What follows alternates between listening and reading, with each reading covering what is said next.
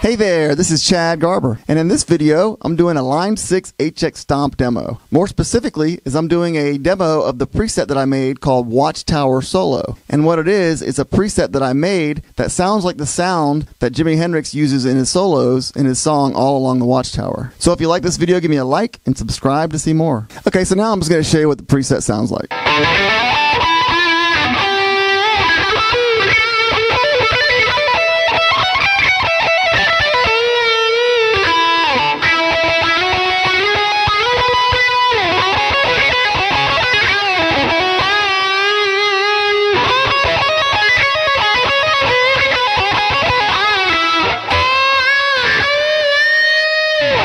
And I'm using a wah pedal. In my wah pedal, I'm using the Boss wah pedal. Yours might be different, so you might have to configure it differently. Just that's a heads up.